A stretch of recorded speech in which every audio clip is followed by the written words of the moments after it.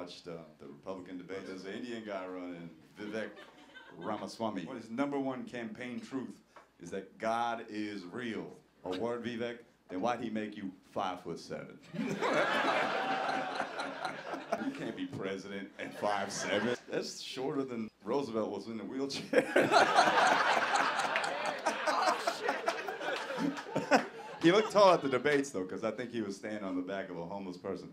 And I really don't like him, but I want him to win because I want SNL. And I feel like